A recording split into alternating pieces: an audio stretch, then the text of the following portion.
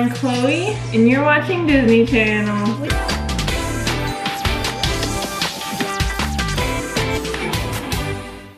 Hello you guys, today we are going to give you all the Disney tips and tricks that you need and answering some questions that you already asked us. During this pandemic, sorry to bring it up, but we are very sad. We miss Disney. If you know our family at all, we go to Disney pretty often. And I was actually supposed to go the week I got sent home from college.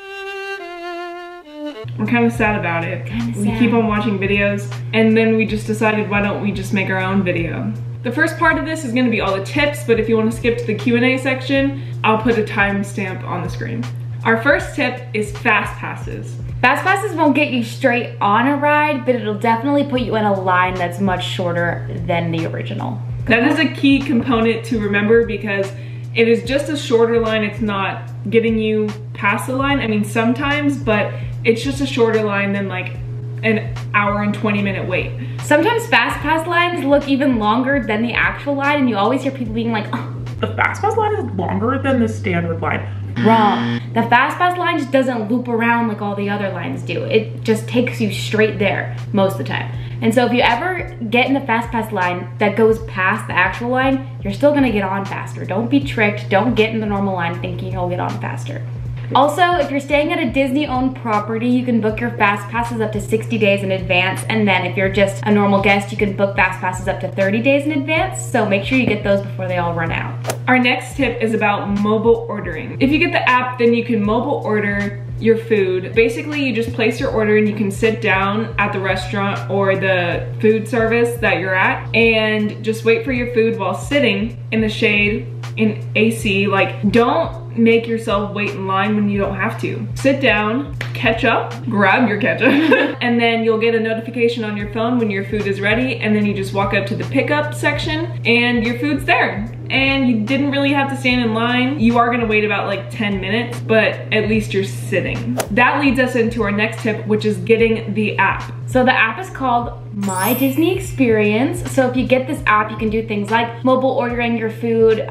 This is where you see your fast passes. They're all gonna be on your phone. You can see wait times. Also, a really cool detail that not a ton of people know about is that you can actually plug in any location and it'll give you walking directions to the exact attraction that you're trying to go to or food place, and it'll give you the fastest route, and it's actually really cool because it gives you like a GPS throughout the park. Our next tip is portable phone chargers. Now, it's very important to bring your own, but if you don't bring your own, then you can easily buy what we call a fuel rod. What we call a fuel rod. We Disney pros. It's called a fuel rod, and you can buy them at certain kiosks. And then if one of them dies, then you can trade it in for a new one, and you don't even have to pay. So you pay once, and then you're set. Or you can always bring your own. Our next tip is about getting water. So water is really important because a lot of the times when you go to the parks, it'll be hot and humid in either California or Florida. So we highly recommend getting waters frequently, and you can go up to any stand and just ask for a cup of water, and it's free, and they'll just give it to you. So stay hydrated, drink your water, it's free. Our next tip is transportation. So if you're traveling in a big group, honestly, if you can, if it's accessible to you, I highly recommend getting a rental car. That is the easiest way to get around Disney, especially Disney World, because it's very big. In California, you don't really need a rental car, but in Florida, it's the smartest option. Also, it's good to be aware that at Disney World, a lot of the theme parks don't have parking lots, and by that I mean Magic Kingdom. I think it's just Magic Kingdom. Magic Kingdom doesn't have a parking lot, so you have to go to the transportation center. So you can drive your car to the transportation and ticket center, park it. You can either take a monorail to get there or a boat. That's another good thing, is to take the monorail. It goes around to most parks. That's a lie. The monorail goes to Epcot and the Magic Kingdom, and then the Skyliner, which is new, which we haven't seen before, go to Hollywood Studios and Epcot. So those are some good public transportation things as well that you should take note of. If you're taking the bus, the boat, the Skyliner, the monorail, I highly suggest that you allow at least an hour to get to wherever you're going, because it's definitely going to take some time waiting on the right bus, the right monorail, please allow time for that because it'll definitely take a big chunk out of your day. Okay, our last tip for today is to decide whether you're a rope drop family or an extra magic hours family, or both. So rope drop is what they do every morning at the parks, and basically they have a rope and it literally drops the time that the park opens. And you get to go on all your rides. There's not a lot of people there because it's really early. The lines are really short and it's great. Most of the time with rope drop, you can find like one ride that you like go to first, like the one that like you really think is gonna have a long wait time, and that's the one you kind of run to in the morning. So our family is an extra magic hours family. So what we do is we kind of base our schedule around what parks have extra magic hours at night. Also, there's extra magic hours in mornings as well, but we don't wake up that early.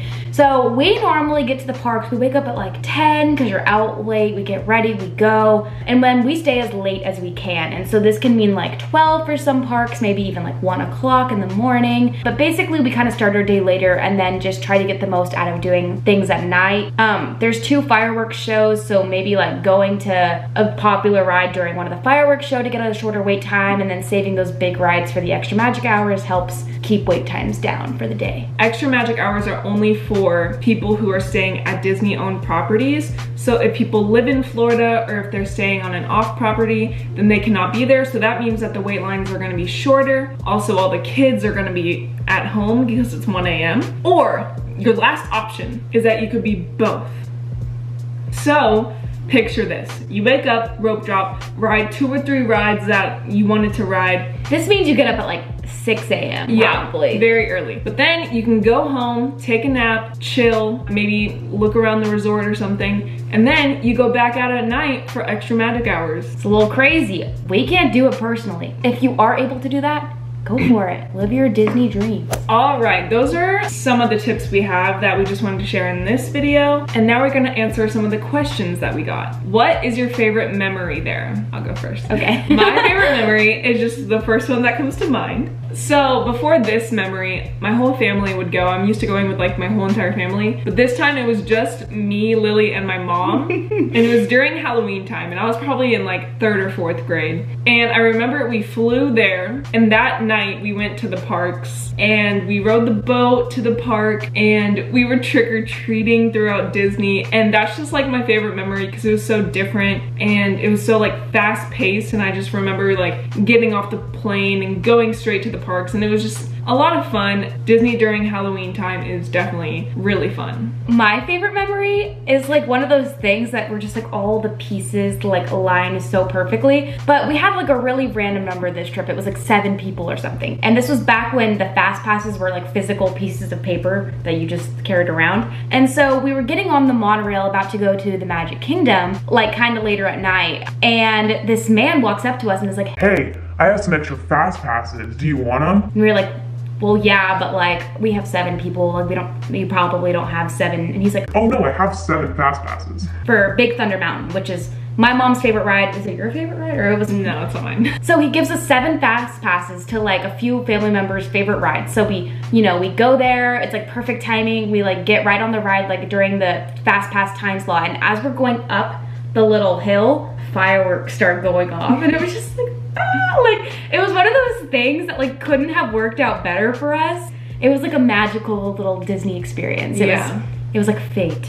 That was really cool. All right, next question. What's your go-to snack at either park? I'm gonna have to say my go-to snack is probably soft serve. I look forward to it almost every time. And it's not even like specific to Disney, but not a lot of places have soft serve, I feel like. And Disney's is really good. I highly recommend it if you haven't had it. It's either soft serve or a churro. I was also gonna say a churro, but then honestly, like my go-to snack is popcorn, like all the time. Like the Disney popcorn, it's just so good. And then they have a way of like getting the smell out into the street. And so you're just walking around and you smell popcorn, and yeah, it always hits. If you're walking down Main Street, they pump scents to make you buy stuff. Also, but that's for another video. Mickey pretzels. Next question. If you could ride only one Disney ride for the rest of your life, which would it be and why? For me, it would definitely have to be Space Mountain. To be specific, the one in Florida. I just love Space Mountain. That's the one out of like all the big kid rides that's the one I started riding first. So I just have grown up with it, and I just have these memories of like,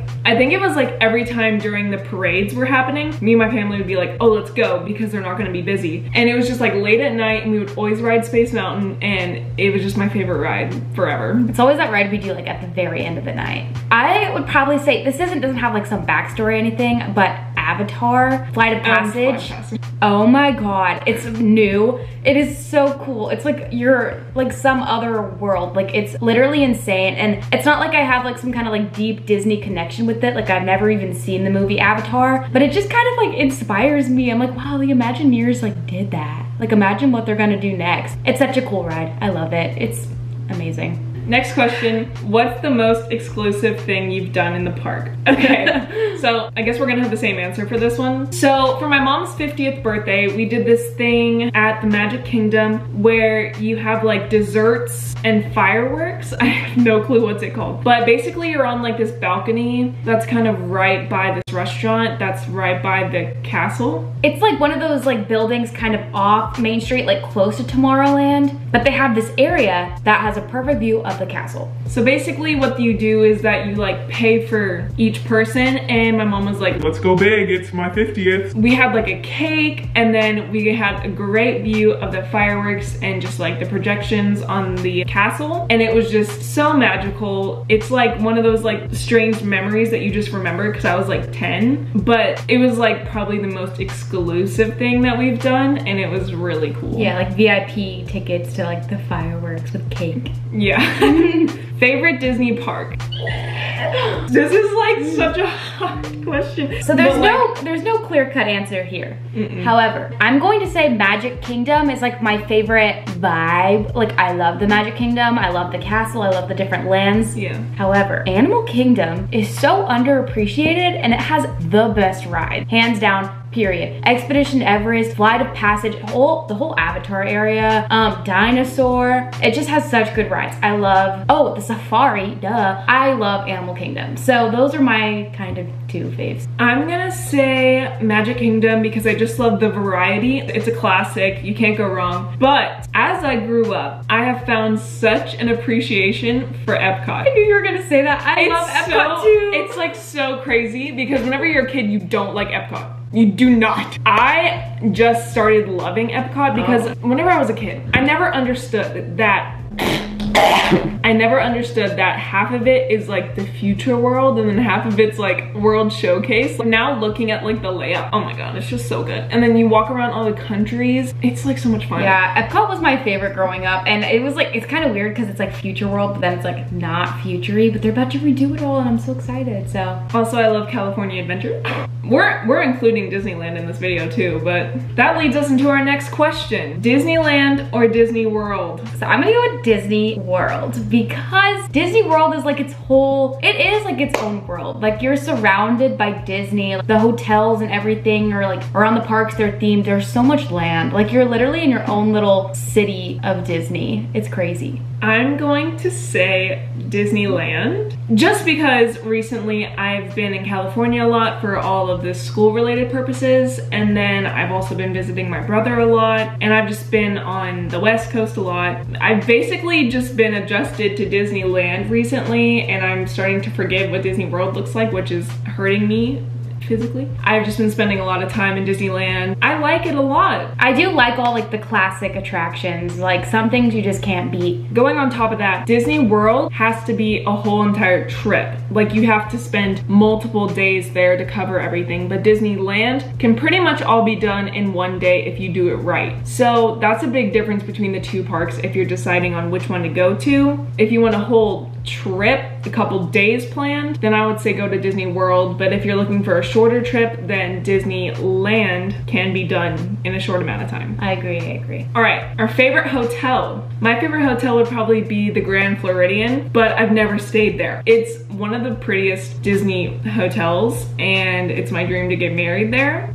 I didn't know that. To stay at, I really like the Grand Californian Hotel in California. I just remember staying there with like my cousin and my mom, and, like my best friend at the time, and that was just like a really good experience for me, even though I haven't stayed there in a long time, but I like it. And then I like how you can walk straight into the park also. For me, I also like Grand Floridian, even though I've never stayed there. They have like that big gingerbread house at the holidays, and it's just pretty. It's just, when you think of Disney World, like that's like in the picture for me, you know? For ones I've stayed at, and I'm gonna get made fun of for this if you've been to Disney before, but I love Art of Animation.